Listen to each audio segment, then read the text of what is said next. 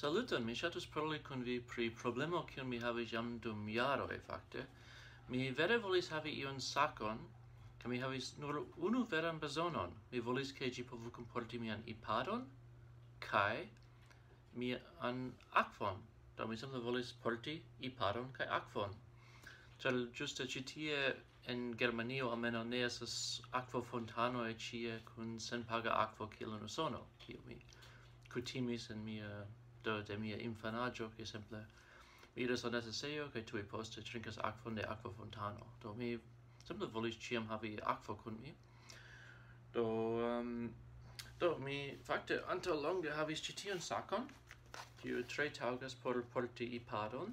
Kaj fakte mi havis ĝin kiam mi testis what the shell, ke ĝi povas oni povas eĉ meti du ipadojn en ĝi. Do sed, kiel vi povas vidi, ĝi estas iom tro maldika por la akvobotelo. Kaj tio vere ĝenis min. Do eble oni povas porti, sed ĝi estas tiom dika tiam, ĝis iom strange aspektas. Sed hodiaŭ, post jaroj da serĉado, mi finfine trovis solvon, kaj fakte malĝusta solvo aperis antaŭ semajno aŭ du. Mi aĉetis fakte novan sakon, sed ĝuste tiu sako ne havis ipadujon. Do mi pensis, mi ne vere volas tion, kaj sendis ĝin reen al Amazon.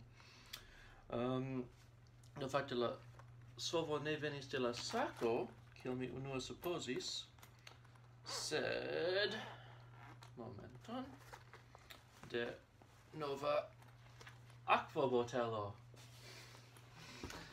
Fakte tiu akvobotelo, do estas alia kiu nomiĝas memo akvin, sed tio estas iu cheapa ĉina versio, sed ĝi vere estas la akvin formato. Fakte mi ne scias ĉu vi scias ke estas fakte diversaj grandecoj de paperoj tra la mondo. Sed do fakte estas unu normo en Nordameriko, alia normo en Japanio, kaj la resto de la mondo uzas kvazaŭ metrikan paperon, papergrandecon. Do tio estas akvin, kaj do kutima papero estas akvar, kaj tio estas ĝuste duoblo de tio por homoj kiuj ne kutimas uzi tiun akvar sistemon. Kaj ĝuste pasporta servo estas A6, kiu estas do duono de tio, se vi povas imagi duonon de tio. Do ĝi ĉiam duonigas por havi malpli grandan paperon. Kaj nun estas akvobotelon en papera formato.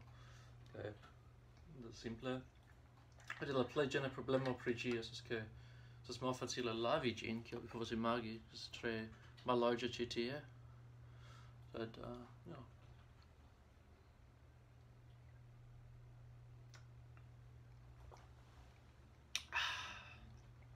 bongusta akvo de mia nova plasta botelo. Ĉiu grava en la mondo devas iam iĝi plasta. Mi apenaŭ povas eĉ diri ke ĝi estas botelo, ĝi estas pli kiel akvolibro aŭ io. Ĝi povas simple stari ajnaloke ankaŭ.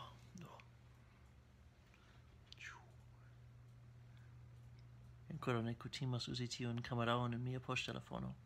Tiel, se vi vidas ke ĝi povas stari tie.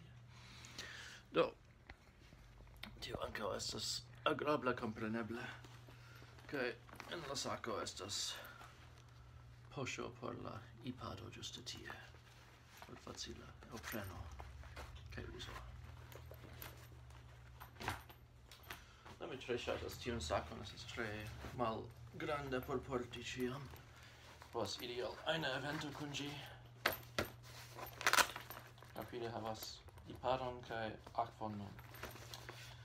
Do, mi esperas ke vi ŝatis aŭskulti kiel mi solvis mian problemon pri akvo en malgranda sako, kiun mi povas ĉiam porti kun mi, simple kiam mi iras al konferencoj en la urbo. Do, se vi ŝatis ĉi tiun filmon, bonvolu ŝati ĝin, diskonigu ĝin, kaj abonu mian kanalon se vi ankoraŭ ne faris. Kaj mi vidos vin en la venonta filmo. Ĝis poste!